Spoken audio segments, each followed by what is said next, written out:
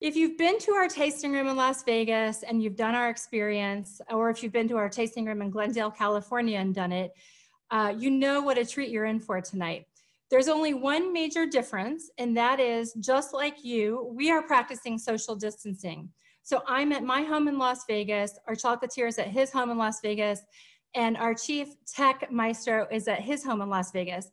And the three of us are running this Zoom party room. So if something should go awry, please just have a little bit of patience with us as the three of us work to figure this out.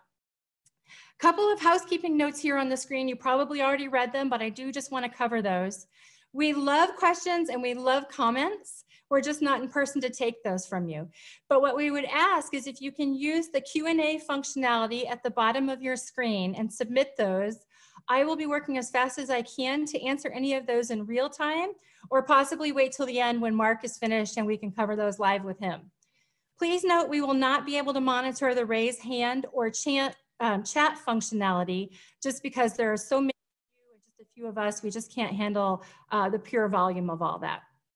Another point I want to bring up is we so wish we could see you, but we can't. We know you can see us and you can hear us, but we have turned off your audio and your video only because we want to ensure that this experience for everyone is as seamless and quiet and enjoyable as possible. So no dogs barking, no children crying, nothing like that.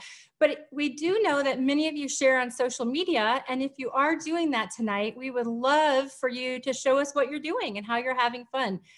Just by giving us an @EthelMChocolates mention or a hashtag #EthelMChocolates, and then we'll be able to see that and aggregate all those photos out on social media. And then finally, if there's a piece you fall in love with tonight or a last minute gift for Mother's Day or Father's Day that you're thinking about, please be sure to visit us at ethelm.com and receive free shipping on your next order. So with all the housekeeping aside, I wanted to just go ahead and take you on a brief journey of who we are here at Ethel and how we came to be. So we were founded in 1981 by Forrest Mars Sr. And you can see a portrait of Forrest in the upper left-hand corner. Upon retiring from the M&M Mars Candy Company that he had built with his father, Frank, Forrest was said to have wanted to move west for a better climate, which who can blame him? So he moved to the outskirts of Las Vegas, which is technically Henderson, Nevada, and bought some land and opened up what is now our store and our factory. And back in the day, he even had an apartment on top of the factory because he was so passionate about bringing the chocolates to life that he and his mother, Ethel, had created when he was a child in Tacoma, Washington. So you can see the photo in the center, that is our store today. And still many of the recipes that we make in our factory are those original recipes that Forrest and his mother made back in Tacoma. The other really interesting thing that you all know if you've been here is that Forrest was an avid gardener, and we have proof of that. We are blessed to have a 3-acre cactus garden right outside of our doorsteps, and it is just gorgeous. There's a picture in the upper right-hand corner where you can see everything in bloom, and it's pretty true to life here right now because it's springtime and everything is flowering. Cactus only flower once a year, and now is the time. So it's just a divine sight, and we're so lucky to have it here. We always keep our cactus garden free and open to the public. So if you're ever out in the area and want to stop by and see our over 300 species of native plants to the southwest, please stop by. I will also tell you though, if you're out here at the holiday time, in the lower left-hand corner is a photo of how we decorate for the holidays. So we're going on, I believe, 27 years of doing this, where we take over 1 million LED holiday lights and we decorate the garden and transform it into this magical winter wonderland. And as you can see here, those are a couple of yuccas and some palm trees and cacti that are all decked out for the holidays. And it's become a really special tradition, not only for locals, but for tourists alike. A little bit of fun fact for you all is that this has become so popular. If you're familiar with the show Tanked on the Animal Planet, they actually love our garden so much that they came out last winter and built us a custom aquarium for the garden and filmed their show here. So like I said, it's becoming quite well known throughout and people are flocking to see it. And then the last point I want to bring up is sustainability. That bottom middle picture, it is just a critical, key, important part for all of us here at Ethel M Chocolates. We believe that the world we want tomorrow starts with the business that we're building today. So we are proud to let you know that we have a 4-acre solar garden right outside of our door that obviously soaks up a lot of sun, given how much sunlight we have out here, and produces enough energy to power our factory during peak production hours. So you can also not only feel good about eating a chocolate that's delicious and recipes passed down from generations, but also a chocolate that's doing good for the environment. So with that, I'm the only thing standing between you and Mark and starting to taste your chocolates. Brief introduction, Mark Mackey will be your chocolatier for the night. He is our chief chocolatier. He also does a lot of product development work for us here. He comes to us with a degree from the Culinary Institute of America in New York. And most impressive, I think, is that he holds US and international patents for his work on improvements to the texture and shelf life of chocolates. Not a lot of people can say that. So sit back, relax, have fun, and enjoy your chocolates.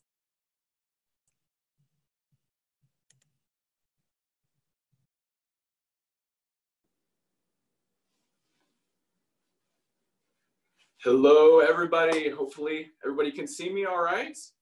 I'd like to welcome you all back to our second chocolate tasting. And for those of you that are joining us for the first time, I'm really, really excited to be with you all tonight and taste some delicious chocolates, as well as actually talk a little bit about how they're processed and how we get the delicious chocolate that you see in front of you from this right here. All right. So all real chocolate starts out from a cocoa bean and a cocoa pod, just like I have here. Cocoa is a really unique fruit in that it only grows about 20 degrees north and south of the equator. Our delicious Ethel M chocolates are made from a blend of very specialty cocoa beans, which come from growing regions in Ecuador, Brazil, and West Africa. So actually, if you think about cocoa as being a fruit, you know, cocoa grows on trees, just like you see in the photo in front of you. And what's really unique about cocoa is that it grows not just on the branches of the trees, but actually on the trunk as well, which is really pretty cool. And, you know, the farmers, when they're growing cocoa, every variety of cocoa can have a different appearance when it's ripe and ready to be harvested. So whereas this sample I have here is a beautiful hue of got some red, some green, some yellow in there, gorgeous. A different varietal may exhibit different colors, you know, when it's ripe and ready to be harvested. And when it's ready to be harvested, that has to all be done by hand using a very advanced method of technology called a machete. And actually, a lot of the original, like the initial cocoa growing and harvesting, all of that is done by hand, which is really pretty incredible when you think about all the chocolate that's out there in the world. Now, when the cocoa is ready to be harvested, as I said, the farmer is going to cut that off of the tree with a machete. This is actually a real cocoa pod that I had flown in from Ecuador. And I'm gonna go ahead and cut this open for you guys all right now.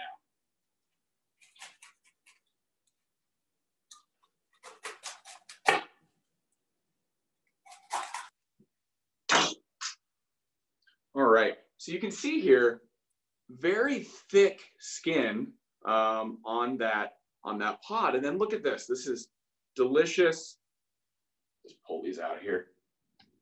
Right here. These are the delicious cocoa beans that you see right there. But if you think to yourself, these really don't look a lot like cocoa beans, right? Or they don't look a lot like chocolate, I guess I should say.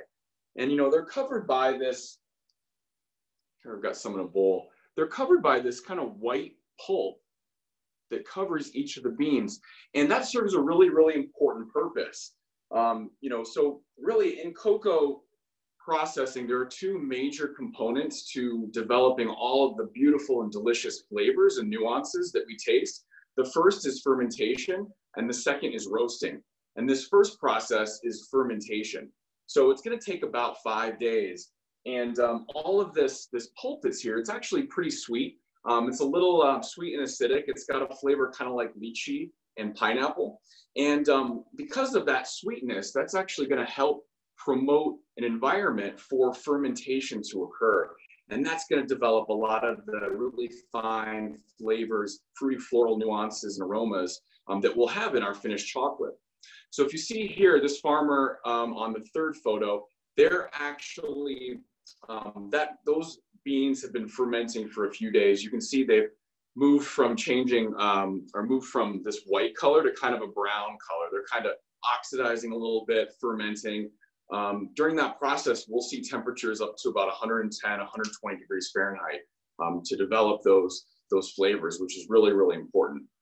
And then after the fermentation is complete, we're going to dry everything out. We're going to use the sun, the natural resource, to actually dry all those beans. We don't want to develop any mold or anything on the beans, so we want to dry all that surface moisture out. And then that's really, when we're going to be acquiring the beans in our roasting facility in the United States. We will actually roast all of our cocoa beans to a very specific specification. So very similar to how coffee beans are roasted to different levels of roast. You have a light, medium, and dark roast. We're actually going to do the same thing with our cocoa. There's actually a lot of similarities to coffee roasting and cocoa roasting. You can see here a photo kind of scooping in some of those beans. We're going to roast them. When we're making a darker chocolate, a little more complex, we may roast those beans a little darker at a little higher temperature, a longer period of time to develop those flavors. Whereas if we're looking for something a little more mild, maybe a milk chocolate or a white chocolate, we're potentially going to roast those beans for less. And that roasting process, as well as fermentation, helps to drive out some of the more acidic notes that can be found in cocoa beans. So as I said, fermentation and roast, those are the two critical drivers of flavor in the finished chocolate. And next, after we've roasted our beans, here I've got some roasted beans for you to see right there. They look kind of not quite as dark as coffee beans, but sort of similar. You'll see here, there's a skin or a shell on the outside of that cocoa bean, right? So we don't actually want that. It doesn't serve any culinary purpose for us. So we're gonna take that off. And what's left here, this will actually break up really easily. This is called the cocoa nib. And here I've got a bowl of them here. This is essentially 100% unsweetened chocolate. I like to refer to them as like little chocolate sprinkles. You can add them like in a salad. They can add a great textural component to a lot of savory dishes and a lot of things at home. But we use them obviously to make chocolate. And these beans or these nibs here are about 50% fat. And because of that, when you grind them, you're going to liquefy that fat and it's going to turn into a liquid.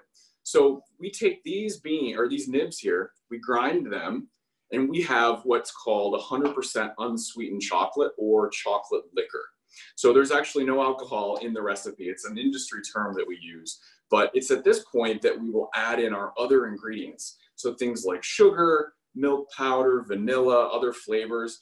We want to get everything kind of mixed together and ground together so that everything comes down in particle size and turns into that silky smooth mouthfeel that you appreciate when you have delicious chocolate. So we have that all kind of grinding together. That can take several hours actually to get everything down to that silky smooth profile. And then after that, we have to do something called temper the chocolate. So tempering is kind of a unique process.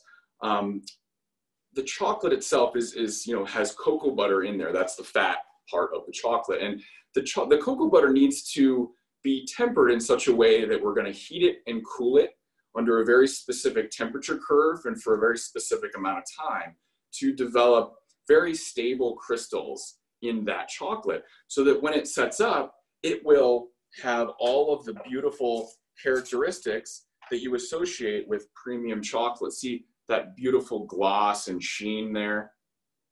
If the chocolate's not tempered, you'll actually have a little bit of haziness on top. You may have seen in the past, like if you've ever let some chocolate sit in your car and it got a little too hot, maybe melted and then re-solidified, you might notice that little haze on the top of the chocolate. That's actually cocoa butter that's kind of risen through because that's become detempered, and that's actually what you're feeling and seeing on the outside of the chocolate.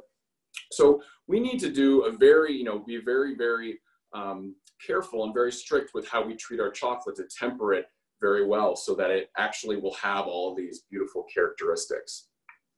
All right, and then after the chocolate's tempered, at this point, we can either enrobe, which is what you see in the photo here. We have some beautiful caramels and toffees going through our little chocolate waterfall there on a conveyor belt. We can also mold. We have some chocolate molds. A couple of the pieces that we're tasting tonight have been molded, so we'll talk about those. But basically, just like it sounds, we're taking the chocolate in the center and depositing it into the mold, letting it set up, and then we're demolding and enjoying those chocolates. All right.